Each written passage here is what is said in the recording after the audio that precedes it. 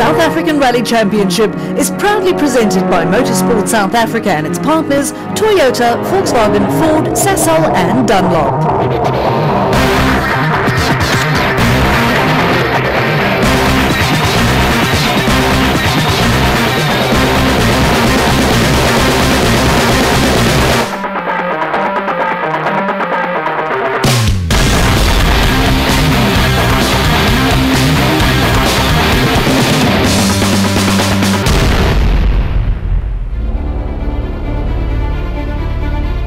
This is what it's all about.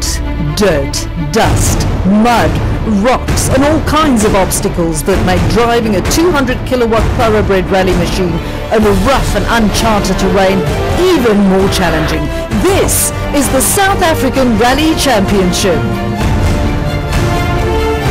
It is, of course, 2015, which means that yet another chapter in this adventure, which started more than half a century ago, is about to be written. But before we try and predict the future, let's bring you up to speed with the past. The traditional battle between age-old South African rivals Toyota and Volkswagen had in recent years turned into a three-way fight when drivers representing the Blue Oval decided to join the war. In fact, Marc Cronje, behind the wheel of a Ford Fiesta, was crowned champion in both 2012 and 2013. So when the 2014 title chase got underway, Cronje was the clear-cut favourite.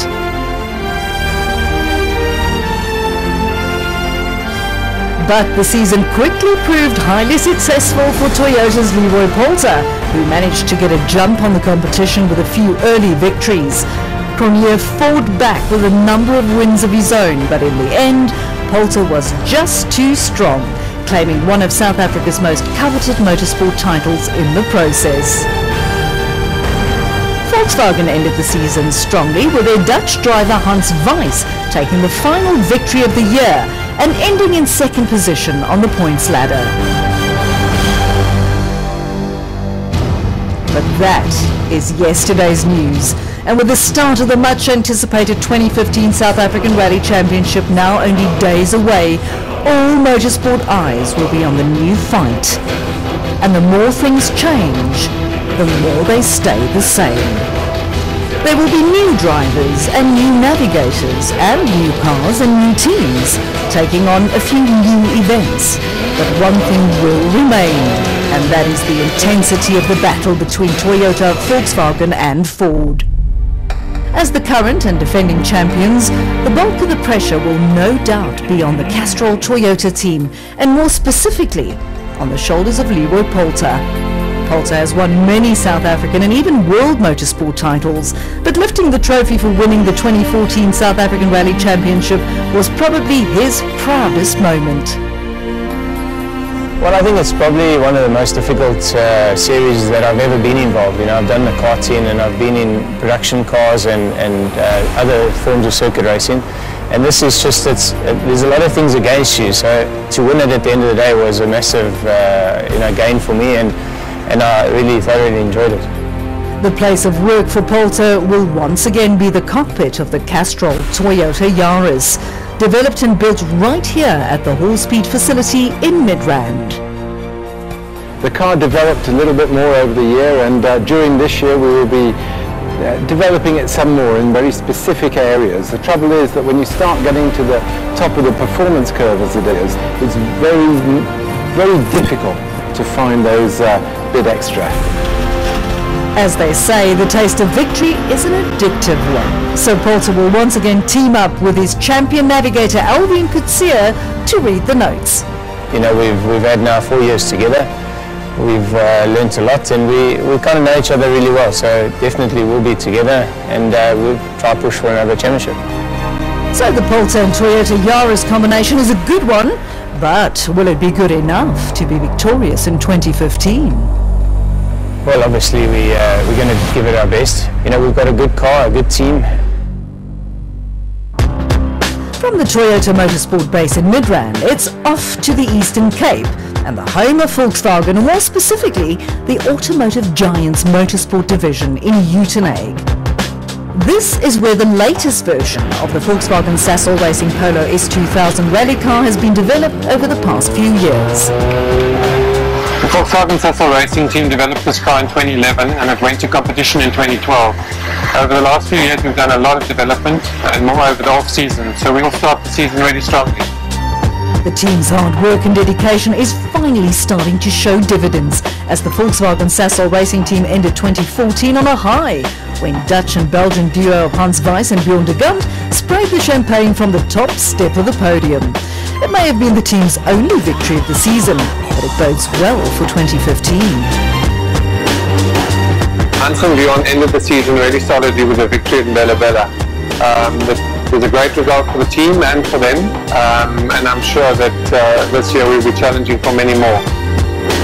The team's driver lineup for 2015 will be very similar, with Hans Weiss and Bjorn de Gant scheduled to fly out to South Africa for each of the 8 rounds that will make up the 2015 championship. Weiss has proved to be one quick driver, and Volkswagen will have high hopes for him to challenge for a title. Perhaps even quicker than Weiss is Volkswagen's young gun Henk Lateghan. The young man is only 20 years old, but already has more than 2 seasons at the top level under his belt, as well as a few outings in Europe. Yeah, we just came back from Monte Carlo. Extremely difficult event, really tricky. I think that will help me for the rest of the South African season. I think Monty throws everything at you that anybody could ever throw at you, so I think we'll be prepared. The youngster has loads of talent and raw speed, so Volkswagen's plans will no doubt require him and co-driver Barry White to bring in the results in 2015. Yeah, and I think this season we'll also start trying to get a few better results, maybe 1 or 2 wins if we can. Just put in maximum effort and try and get our first win. The team from Uitenhage will again field 3 cars in the Premier S2000 class. Popular driver and the fastest brother in Africa, as Gugu Zulu is affectionately known, will return for yet another season, but this time with a former champion navigator in the form of Pierre Aries reading the notes.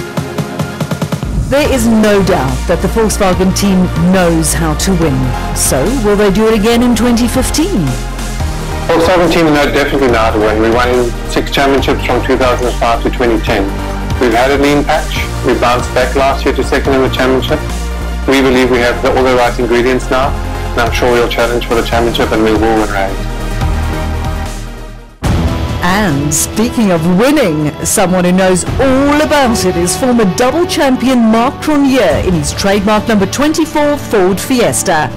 It is more than fair to say that Cronje dominated both the 2012 and especially 2013 seasons, winning as many as 7 out of 8 events in 1 year. But luck was not quite on his side in 2014.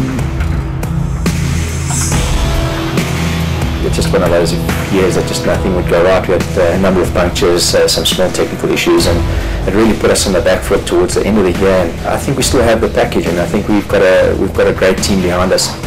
And I think we'll pick up the pieces and definitely look up our way forward. The number 24 Ford Racing Fiesta received a good overhaul during the off-season. And with the help of Ford Motor Company and Cronje's own sponsors, the former champion will be more than ready to take up the fight once again. Leading up with the car, I mean, we've really done a lot of work in the off-season. We've identified some small issues from last year, and I think we're going in with a positive outlook for the year. So we're definitely going to take the fight back to Toyota and VW, and most certainly not going to let it slip this year.